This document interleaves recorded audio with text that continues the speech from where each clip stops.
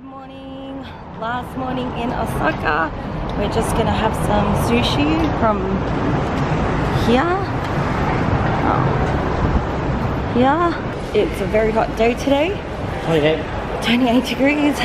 I'm already sweating. And we're gonna be making our way to Kyoto. Got breakfast first.